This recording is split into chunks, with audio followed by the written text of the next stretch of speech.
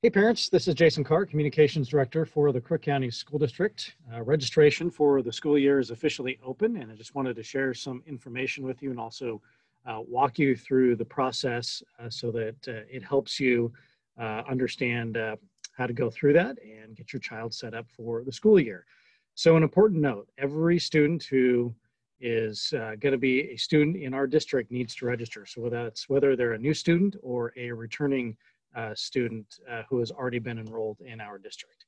So I'm going to share my screen here and walk you through a couple of important things. So we'll start here on the home side of the Crook County School District website. Online registration is in a big box here on the front page. You also see it on the right under latest news here. So if you click on that, it's going to take you to a couple of different options. This first one here is to register your returning student with the Crook County School District. So you'd click on Parent View, go to I'm a Parent, log in, and you would start the registration process. If you need help with Parent View, you lost a password or a login information or just have some other questions, we have those right here so you can come to that page for that information. If your child is brand new to the school district, has never been enrolled or registered, then the other thing we can have you do is click down here on the school's office, and this will bring up the phone number for each of the schools within our district. So if your child is new, we just ask that you call the school that they'll be attending, and they can help you with getting your child registered. So on the Parent View option here, this is my daughter's registration page, and so I'm using this as an example to show you that as you go through the process, this is one of the pages you will get to. And this is going to ask you which educational option that you would prefer for your child during the school year. So since my daughter is in high school, these are the four options that are available to us as parents. So we're going to be choosing regular instruction because that means that we want her to be in the classroom when school's open, but for now, she will be learning online. Now these options will be different if your child is in K through 5 or at Crook County Middle School or in middle school. So the options will be a little bit different. So I'm going to bring up a different document here to just walk you through those real quick so that you know what those are. So again, I'll just start with the high school since I started there. These are the four options that I just mentioned that I showed on the drop down for my daughter. So next, middle school. So again, some of the similar options. All middle school students will be starting online. So if you want your child to be in the classroom once school reopens, then you would choose that option.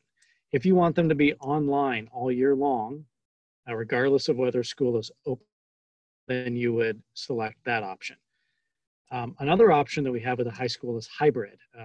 And this is an option that you would have once school reopens. So by default, if you choose this option, your child will be fully online at home until school reopens. And then what the hybrid option does is that allows you to choose your child to take a couple of classes at the middle school and then come home for the second half of the day and do some of their other classes online. The Homeschool Partner Program is a new program this year, and it's available K through 8. So if you are a family that wants to homeschool your children at home, choose your own curriculum and have that flexibility, you would choose this option. And again, if you're not sure and you want somebody to walk you through the process and help you, just choose that and we will make sure that somebody gets in touch with you. Kindergarten through 5th grade. As we've mentioned before, given the health metrics that we meet, we are allowed at this point to open K through 3, and we'll be reviewing that data on August 15th and making a final decision on that date. But for now, K through 3 students will be in the classroom.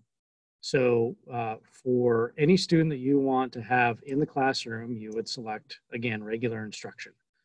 And those 4th and 5th grade students who won't be able to start in the classroom will be online. And then when school opens, they'll be in the classroom. If you want your child to stay home all year because you're concerned about the virus or don't like the fact that they have to wear a mask, you can choose the full year distance learning option and stay online all year.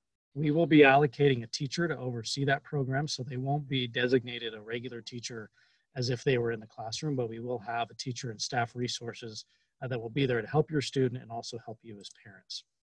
And then again, the Homeschool Partner Program completely separate program for those parents that really are dedicated to teaching their own children at home and having their own curriculum. And that is one where we have contact information for Johnny Olkers available to you, and I'll show that to you in just a moment. And again, important to remember, if you're not sure and you want to talk to somebody, just select that option and we'll make sure that somebody gets back to you. So if I bring back again onto the web, so again, this would be the options, the drop-down menu on Parent View that you would see. So I just showed you that Word document, but if you want to look at the organizational chart that we have, you can click on this link, and this will come up and again sort of show you what your options are for each elementary, for middle school, and for high school. And this is something that you can print off if you would like to do that. So one other thing that I want to show you real quick is the letter that's going to be coming home.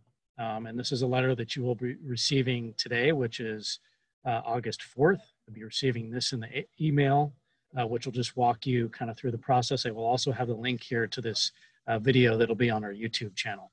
One thing I want to reiterate, though, is we want to make sure that we stay in contact with you and that you are getting the most updated information. So it's extremely important that when you go through Parent View that you update your email, your phone number, and your address. And on the phone number aspect, what's really important is that when you come down here, you can add a number of different phone numbers, but there'll be a type. And so you just want to make sure that if it's a mobile phone and you want both us to call you and text you, that you choose mobile phone and put in the phone number. And for each phone number that you include in the process, you can say whether or not you want phone call communication to that number or text. And you can just say, let's say it's a work number. You can have us call you both on a cell phone and a work number. You would say yes, but let's say on the work number, you can't receive a text. So you would just click no there. So please be sure to update your contact information, as that'll help us to keep in contact with you. And again, on the letter, we will have information, phone number to Johnny Olkers for the Homeschool Partner Program, both the phone number and email. And again, we'll have those phone numbers to each of the schools if you need to register a student or want to talk with somebody further about registration. So I hope this was helpful. Again, we are here to walk you through the process, to ask any questions. We understand that things have really been up in the air. It's been a frustrating process for all of us, but we're trying our best to give you information and help you. And please do not hesitate to reach out if you have any questions.